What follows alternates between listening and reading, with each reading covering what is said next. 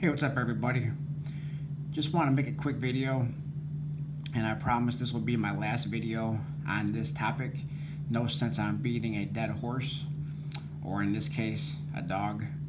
But I received this email from Apex this morning, or actually just a little while ago, saying that they received my 2018 Rwanda 1-ounce Lunar dogs, and they were attempting to exchange the coins, but that they discovered that there is truly an issue with the mint packaging, and they inspected close to 200 quantity and found the same appearance on all of them. I'm assuming that it's a lot more than 200, probably close to all of them. So they are going to issue a refund and address this issue with the mint. I'm not sure what this series is going to do going forward. Not sure how they're going to fix it, but now getting this letter from Apex, I know that I am now going to be out of this series. I'm no longer going to be collecting the series, since I'm not going to have the year of the dog. There's no sense in going forward.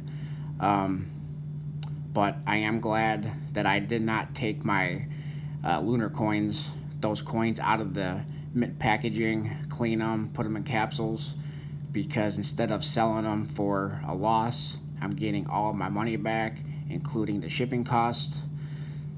So hopefully everybody didn't take all their coins out of their mint packaging and